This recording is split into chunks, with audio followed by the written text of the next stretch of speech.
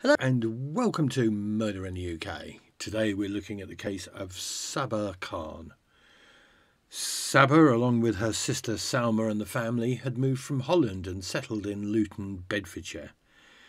Saima was subject to an arranged marriage with a gentleman from Pakistan called Hafiz. Sabah started an affair with Hafiz and at one stage even had to have an abortion to keep it quiet from her sister Saima. Sabah was often left as the babysitter for Saima and Hafiz's children. In May 2016, she'd had enough of her sister and wanted Hafiz all to herself. She viciously attacked her sister. At trial in 2017, she pleaded guilty and was sentenced to serve a minimum 22 years in prison. What are your thoughts on this case? Please comment in the section below. If you want more information, visit www.murderuk.com or stay tuned for a video documentary about this case. Thank you.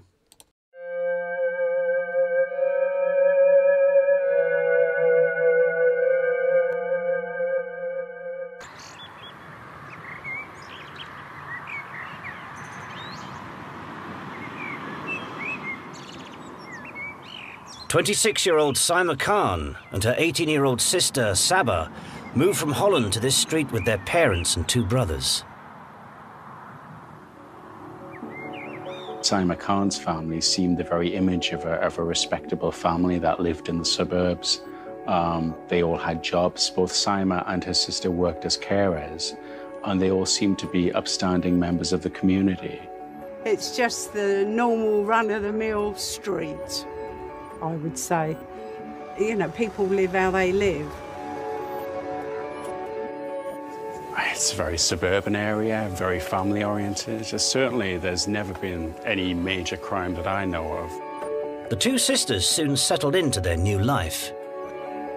The two were inseparable. In fact, Sabah described the way in which they interacted with each other as being so close that she felt it was one soul divided into two bodies. You could tell they were close, obviously, because wherever they would go, they'd go together anyway.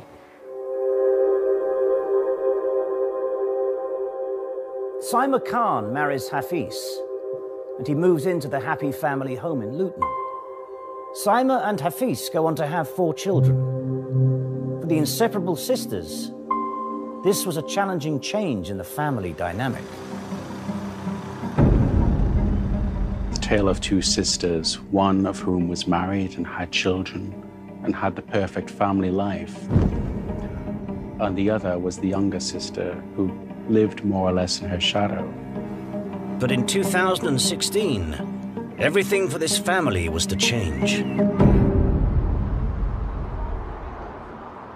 It was otherwise an ordinary day in the life of that family. Saima was due to go out and work as a carer, which was her part-time job. Sabah, as always, would be looking after her nephews and nieces back in the house. Just before 11 o'clock, Sabah sent 4 text messages to Saima Khan telling her that one of the children was crying and she should come home as soon as possible. Saima responds to her sister's call and returns home to her children. Her car pulls into their driveway at 11:07 p.m. A neighbour's CCTV camera picks up the moment she enters the house. But as Saima Khan enters her home, the unthinkable happens. She is attacked in her hallway, stabbed, and left to die. A woman was killed at a house in Overstone Road on Monday night. She's been named locally as 34-year-old Saima Khan, a mother of 4 young children. The killing was ferocious. It was awful. There were 68 strikes with a knife. Some of the injuries were so severe that Saima nearly lost a hand and her head was nearly cut off. I was watching telly and you heard all this screaming, but the sound of the screaming was like a blood curdling sort of thing, you know. That's the sound that I got in my head. I knew that something awful had happened. When police arrive at the scene, they are met by Saima's sister, Sabah, who tragically came across her sister's body. They were met with a scene of complete carnage. This was an ordinary, humble family home in which, in the hallway, was lying the body of a woman. There was blood everywhere. So much blood that it was almost like a river. The police body cameras record everything Sabah says, following her discovery of her sister in the hallway. So who was at home with her, do you know? I was at home. So it was just you two? Yeah, okay. When I came home, but then I heard her shouting suddenly, and when I heard her shouting, I just came out. When I came out, it was just her shouting, you didn't hear anybody else? I didn't hear anybody else. I heard banging. When I heard banging, when I came down, I saw her. How long ago was that, roughly? Maybe about half an hour ago. Half an hour ago, okay. When I came down, then I rang my dad. I didn't know what to do. First, I was literally there. I just... Did you hear anyone knock on the door or anything like that? No, I don't think so. Were you aware of anyone else in the house? I don't think so, no. Okay. Apart from when she came in, I didn't hear anything else before that. Okay. And then when she came... So your belief is that it was just yourself, her and the children? Me, her and... Where are the children now? They're still inside, yeah. Firstly, I just hugged her. I thought when I saw the wounds, I thought I'm going to put pressure to her. So was the front door open? No, it was closed. The door was closed. Front door was closed. So the back door smashed? The back door, yeah. And how's that happened, do you know? I don't know, because when I came down, I literally saw her there with glass lying around her. Sabah Khan told police that she'd been upstairs in the shower, heard a bang, come downstairs and found her sister in the hallway, very badly injured. She assumed that had been an intruder and it was a burglary gone wrong. Rumours of a burglary escalate through the community. On this side of the house, there's also a side door with quite a lot of the glass missing, leading people to speculate that that might have been how a suspected burglar may have gained access to the house. We did feel very scared. I used to double lock the door anyway, thinking any time anybody could come in. And I was afraid to be home alone anyway. There was a great deal of fear among people locally because, as the story was at the time, this was a lady who'd returned home to her house to see her children and had succumbed to a fairly horrific death.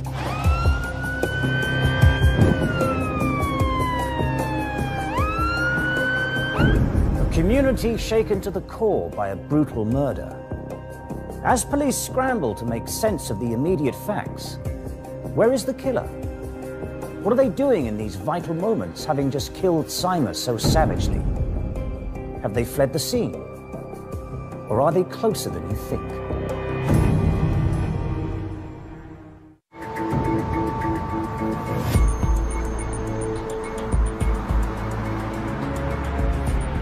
The 34-year-old mother of four, Saima Khan from Luton, has been stabbed on her doorstep. Inside the house is her beloved sister, Sabah. As police arrive on the scene, she reveals that she has come downstairs to discover her sister dying. I shout from the bathroom, I go to her, "Are you home?" She goes, "Yeah." So then I was fine. But then I heard her shouting suddenly, and when I heard her shouting, I just came out. When I came out, it was just her shouting, you didn't hear anybody else? I didn't hear anybody else. But I heard banging. When I heard banging, when I came down, I saw her like that. The murder investigation is continuing in Luton after a woman was killed. Neighbours say she was the victim of a botched burglary. There's also, on this side of the house, a side door with quite a lot of the glass missing, leading people to speculate that that might have been how a suspected burglar may have gained access to the house. Faced with a broken window pane and a seemingly surprise attack carried out to such a ferocious extent, is this a burglary gone wrong? Or something more sinister? After such a brutal crime, the question police need to answer is, what does a killer do next? This is where police use expert criminologists to get into the mind of a killer and determine their next move. My name's Dr. Jane Monckton-Smith, and I'm a forensic criminologist. In the very early stages of any investigation, we can look at patterns and behaviours of killers to try and find out what the motivation is.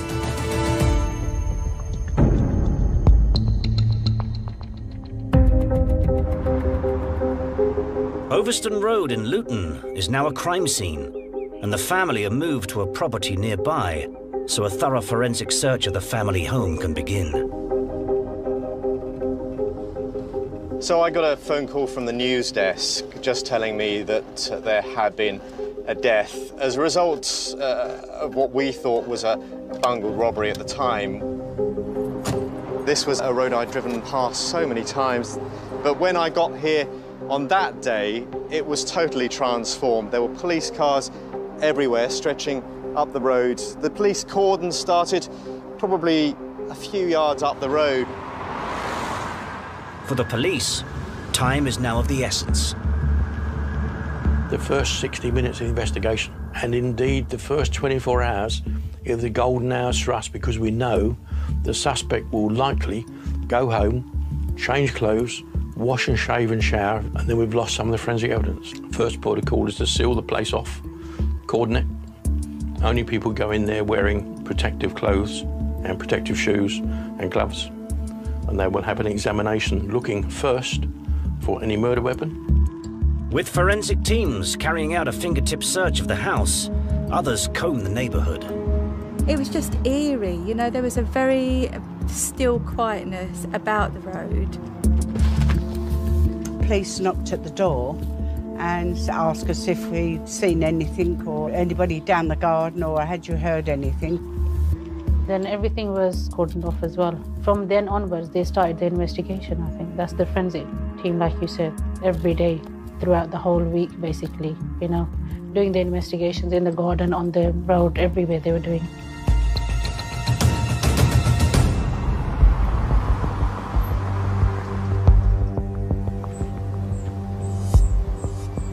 Two days later, and the police have no murder weapon, no motive, and no suspect. What they do have is a body. And the post-mortem results provide crucial evidence. Post-mortem is critical because it will prove that you have a murder. It should be able to tell you the size of the knife from the wounds by measuring it. So when you come out of the post-mortem, you know you definitely got a murder. You know she definitely died by however many knife wounds there were. It gives a profile. That kind of violence, that comes from an almost unearthly rage.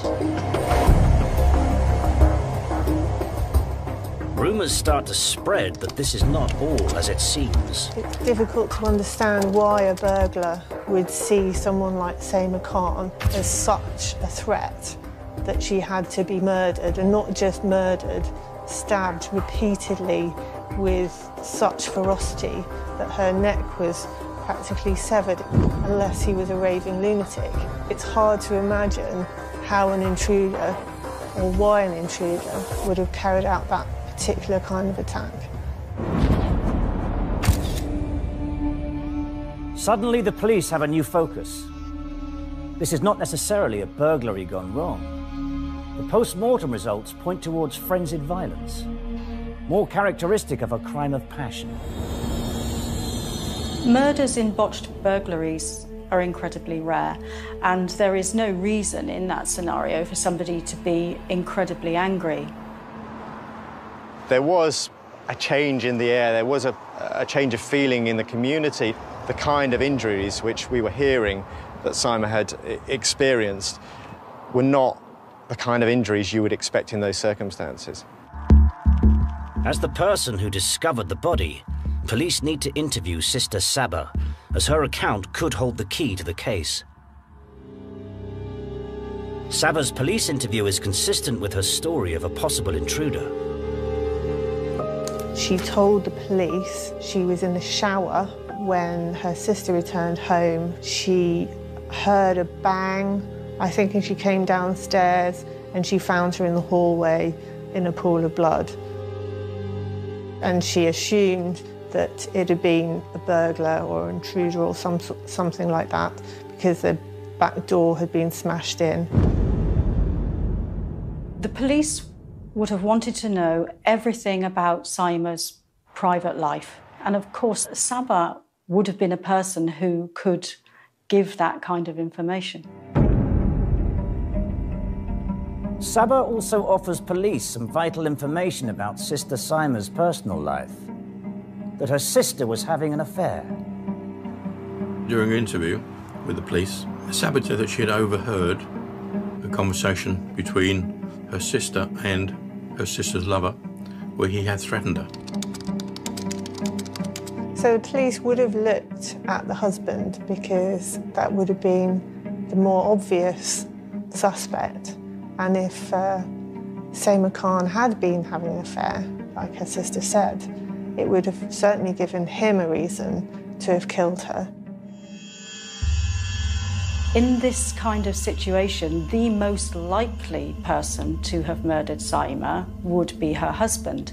That's just a statistical likelihood. So they would definitely have been looking at him. Police trawl through the family computers looking for clues. And what they soon discover turns the investigation on its head. It wasn't Saima having an affair. It was Hafiz. Police hone in on Hafiz's internet activities. In any investigation, anybody who you think is a potential suspect, then you will start looking at their use of IT, telephones, computers, laptops, iPads.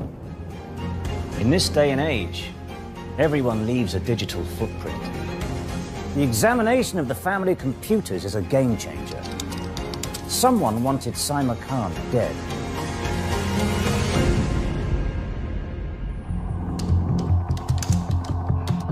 On the internet searches, they found how you could kill somebody, how you could poison them, how you could overdose of drugs.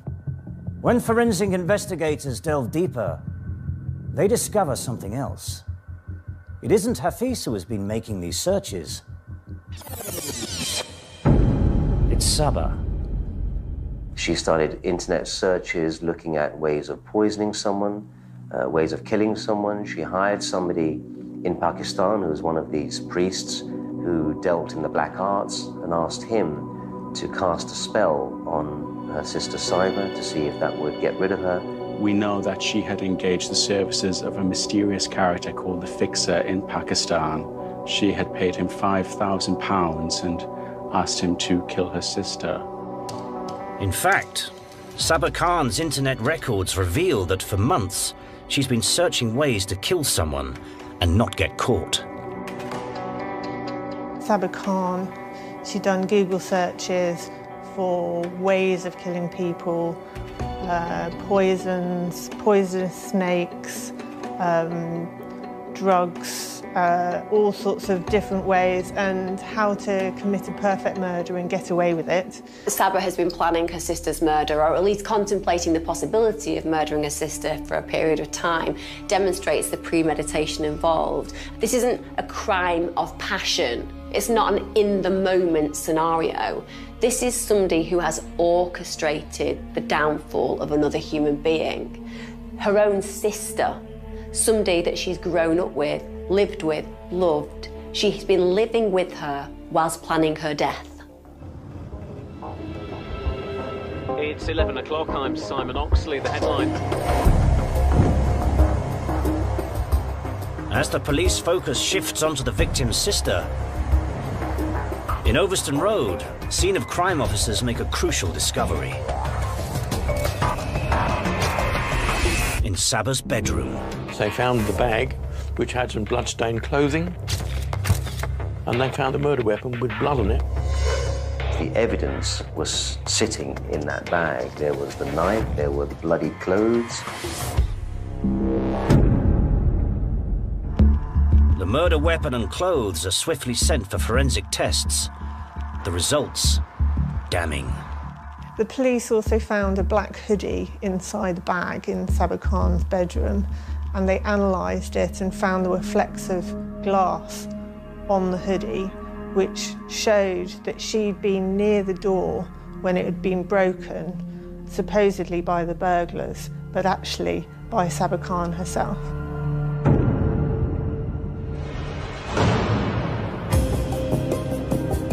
Sabah Khan from Newark Road in Luton was arrested by Bedfordshire police on Tuesday. The 26-year-old is accused of murdering her sister at a house in Overstone Road.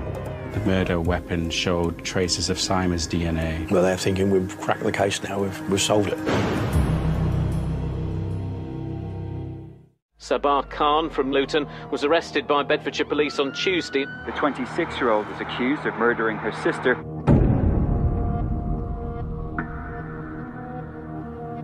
Sabah Khan has been arrested for the murder of her sister, Saima. The killer had been in front of police all along. But what turns a loving daughter, a devoted sister, into a cold-blooded killer? And how had Sabah Khan got away with her crime for 8 days?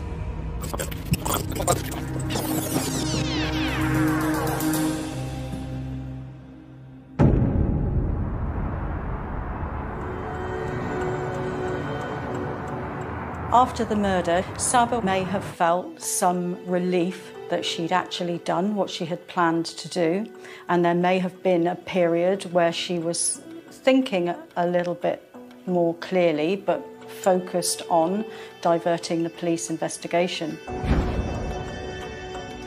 Journalist Emily Penning was hot on the story.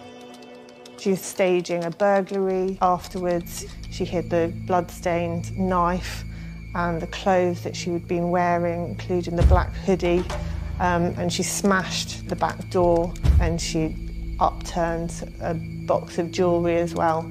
So she'd really considered it very carefully and she carried it out with cold and calculating precision to make it look like a burglary.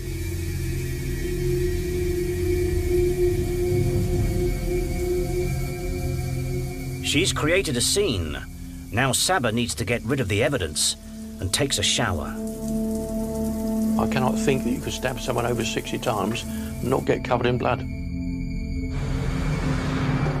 Having set the scene of a burglary gone wrong, Sabah's plan is in place. But for it to work, she needs to notify people of her supposed discovery. But it's not the police she calls, it's her father. Calling her parents first made sense from her point of view because she didn't want the police to arrive too quickly, but she needed to call someone to show that she had reacted to the situation which had faced her, which was her sister lying in the hallway with multiple stab wounds. One of the reasons she'd have called her father was because she wanted to cover her tracks. She wanted to give herself an alibi. He's the most obvious person she'd call. Remember, she's from a strict Muslim background. He would know what to do. So part of it is she's playing on that. Secondly, it gives her a chance to practice the story. Does this sound plausible? And most importantly, it kind of gives her some breathing space. Sabah's family rushed to the scene within minutes, closely followed by an ambulance.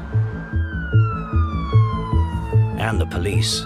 She probably thinks that there's every chance she's going to get away with it, especially if she can manipulate the investigation. Crucially, police body cameras record the aftermath. Let's look again at Sabah's performance. This is a killer caught on camera. So who was at home with her, do you know? I was at home. So it was just you two? Yeah. I shout from the bathroom, I go to her, are you home? She goes, yeah. So then I was fine. But then I heard her shouting suddenly, and when I heard her shouting, I just came out. When I came out, So it was just her shouting, you didn't hear anybody else? I didn't hear anybody else. But I heard banging. When I heard banging, when I came down, I saw her. She'd rehearsed her story time and time again in the planning of this murder, and she was determined, you know, when the police turned up, she was going to get that story out. She was going to divert the investigation. And she may have appeared on the surface to be quite agitated, but I don't think she was. I think she was just determined to get her story out and to get the chronology out. But she didn't seem unduly upset. She wasn't crying, and she certainly wasn't what you might call hysterical. Some of the things you might expect to see when you've just found your sister brutally murdered. Did you hear anyone knock on the door or anything like that? No, I don't think so. Were you aware of anyone else in the house? I don't think so, no. Okay. Apart from when she came in, I didn't hear anything else before that. Okay. And then when she came... So your belief is that it was just yourself, her and the children? Me, her, and... Where were the children? That's it.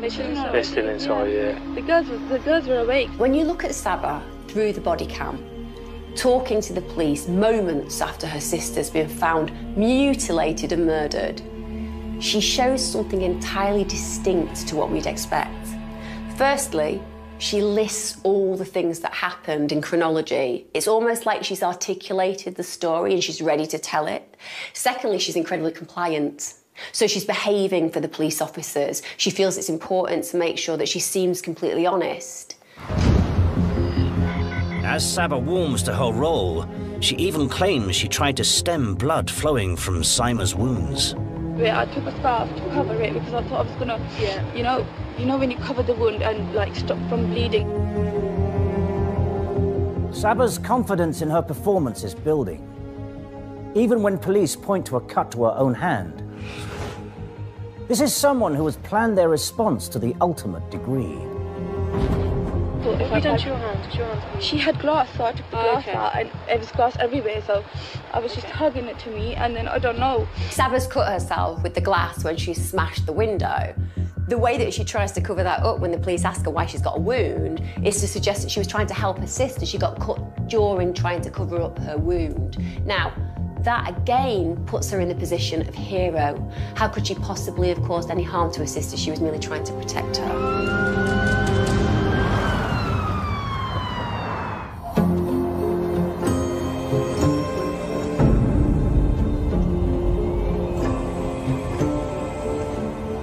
2 days after the murder, and this is where Sabah is called to the police station to make that all-important witness statement as the first person on the scene.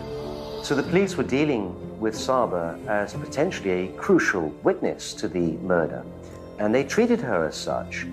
She gave all the outward signs of someone who was deeply and genuinely distraught. She was a grieving sibling. She's the one who chanced upon her sister's body, and everything about her demeanor suggested to the police that she was someone who was deeply upset. After the murder, she may have felt some relief that she'd actually done what she had planned to do, and there may have been a period where she was thinking a little bit more clearly, but focused on diverting the police investigation. But as that relief kind of wanes away, the worry about what she's actually done and can she get away with it will start to come in. So she will be very nervous at this point. It's during this witness interview Sabah steers the investigation even further from herself by introducing a new focus.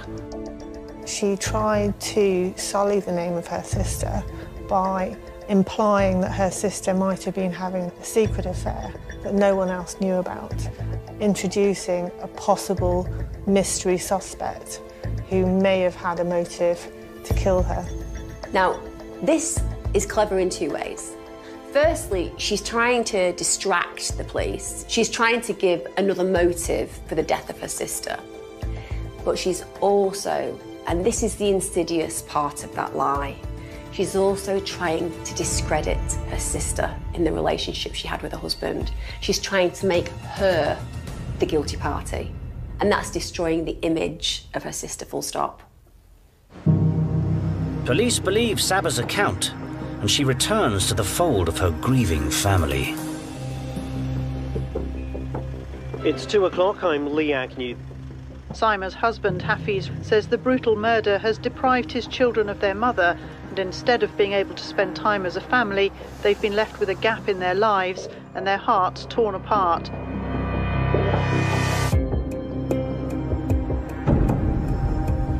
Three days after Saima's murder, shockwaves were still reverberating around the community, and Sabah's movements were not going unnoticed. Well, she just went to work. You know, I mean, she was booked to go to work, so she just went to work as normal. And they tried to get on with their lives as best as they could. Sabah Khan, we know, went back to work, and it's difficult to imagine what her mindset must have been at that time. She'd pulled off a huge stunt. Not only had she committed this crime, but she'd concocted a tale about a burglary which was readily believed by the community and seemed to be the answer to all of her problems. The police would have been watching Sabah's behaviour. There are things that she may have done that may have made the police think, well, we need to look closely there. After her sister's murder, Sabah's actions, as far as she's concerned, have almost let her get away with it. She's played a part, helped police with their inquiries, and supported her grieving family and Saima's husband, Hafiz. But now the police investigation is catching up with her. There was, of course, a shift during the investigation where Sabah, who'd been the prime witness in this case, suddenly became a suspect. They are about to discover a vital piece of evidence which takes the case in a whole new twisted direction.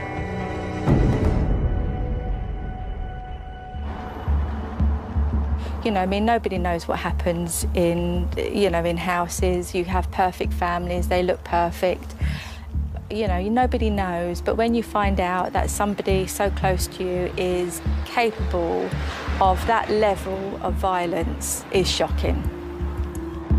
Having discovered Sabah had been researching the internet for ways to kill her sister, police have now uncovered something else.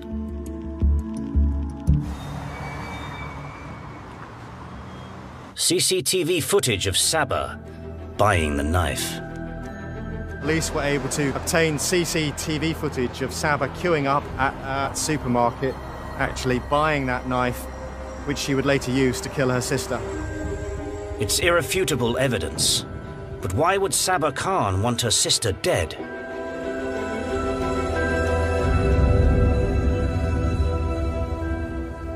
I think Sabah Khan wanted all the things that her sister had.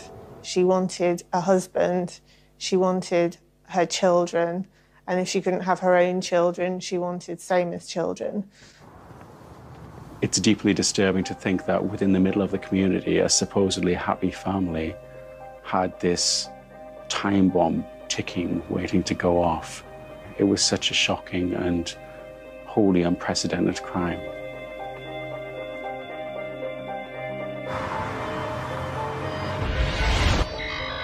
With Sabah Khan in custody, police seize her mobile phone. And what they find is explosive.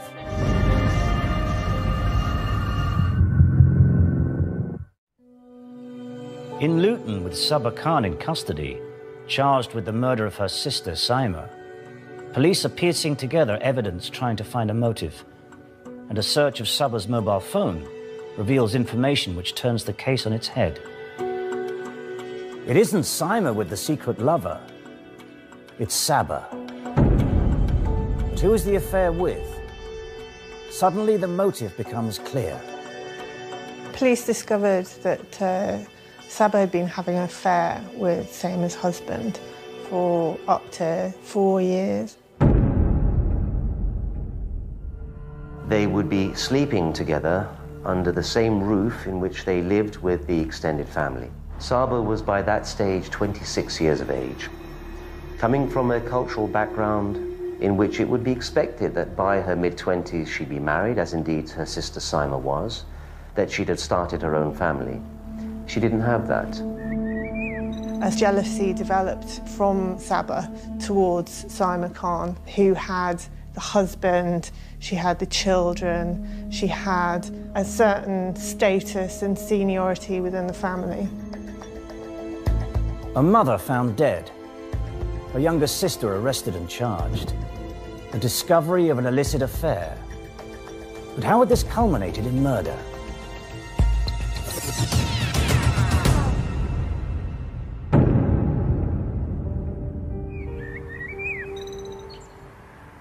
The impression I got of Sabah was that in many respects she'd been a loner. She'd become detached from the world outside.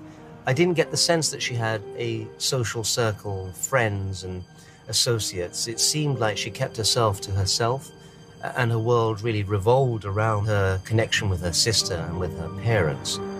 In fact, Sabah's life not only revolved around that of her sisters, but became intrinsically entwined with it when, in 2012, Sabah and her brother-in-law, Hafiz, embarked on an affair. It was an illicit relationship. I mean, bearing in mind we're talking about a traditional Pakistani family in which this sort of behavior was completely unacceptable. It's unacceptable in most families, you'd imagine, that a brother-in-law would be sleeping with his sister-in-law almost under the nose of his wife. At some point, he actually looked into whether it was possible to have an Islamic marriage with both sisters, but was told that that wouldn't be allowed. We heard that Sabah had become pregnant by Hafiz at some stage during their affair. She'd been forced to have an abortion, so emotions were running really high. Sabah became very fixated with her relationship with Hafiz. She described it as an abusive relationship, and she had good reason to say that because he was 10 years older than her. He was much more worldly experienced than her. There was a degree of manipulation in the relationship.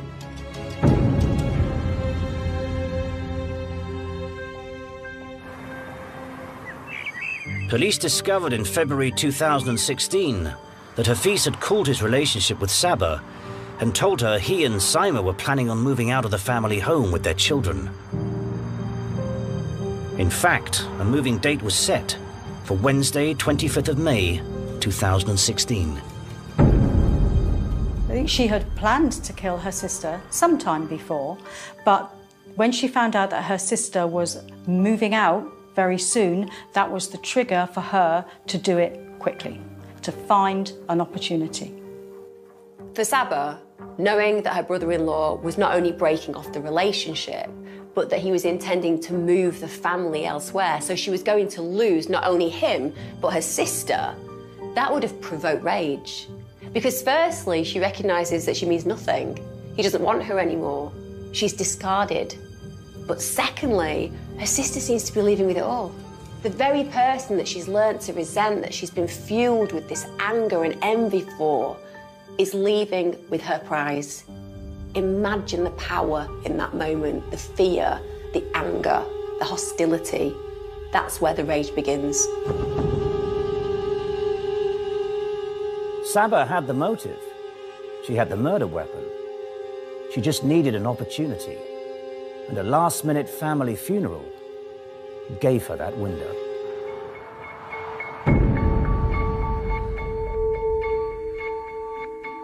There was one day when she could be alone in the house with Saima, although the 4 children were asleep at the time upstairs. So she planned to take action on the day when the rest of the family would be out at the funeral.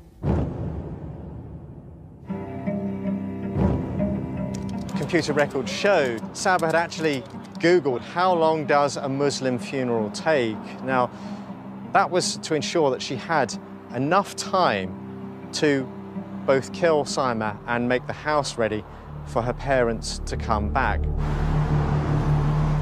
Having identified her window of opportunity to murder, Sabah prepared to carry out her plan. Sabah came home, I think, about 9:30 in the evening.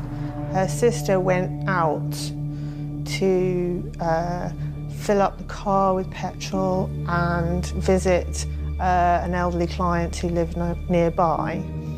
At about, well, it was just before 11 o'clock, Sabah sent 4 text messages to Saima Khan telling her that one of the children was crying and she should come home as soon as possible. What Sabah did when her sister returned home reveals the true nature of this cold, calculating killer. And miraculously, Saima's last movements were caught on camera. One of the neighbours had a camera pointing in the direction of Saima's house. It was actually to protect his own driveway, but fortuitously for the police, it managed to pick up Saima's arrival home. In this CCTV footage, we see Saima Khan arrive home and enter her house. The hall lights stay on for 45 seconds, but then they go out for 8 minutes. Over the next 8 minutes, Sabah Khan stabbed her sister multiple times, and the level of hatred and ferocity behind it is really exhibited in where she stabbed her. She stabbed her face and her skull and her abdomen, cut her hands. I think there were defensive wounds on her hands. The main wound was to the neck, and she stabbed her so forcefully that the knife that she'd bought days before went through and through the neck and almost decapitated her sister. So she was bleeding out in the hallway.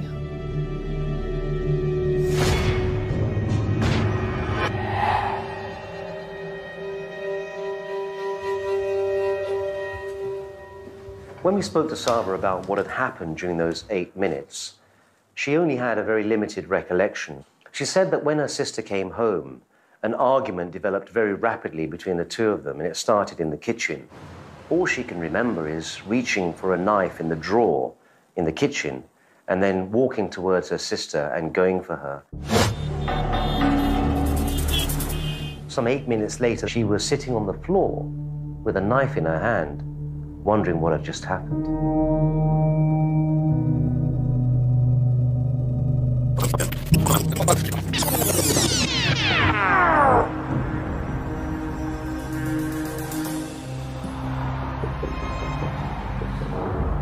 On the 23rd of October 2017, Sabah Khan's case came before the Old Bailey, and the unexpected happened.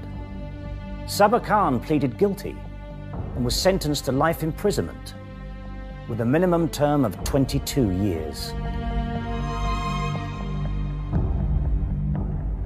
I don't think anyone will ever be able to penetrate the mind of Sabah Khan and find out what made her change, not just in a small way, but in such a drastic way in the way that she felt towards Saima, to cause her to bring about her death in such a brutal fashion. It's something with which Sabah will live with for the rest of her life. Thank you for watching. Murder UK is a website dedicated to giving the facts about murders and serial killers within the UK. Please consider subscribing and press that bell icon to be notified when we update new videos. Thank you.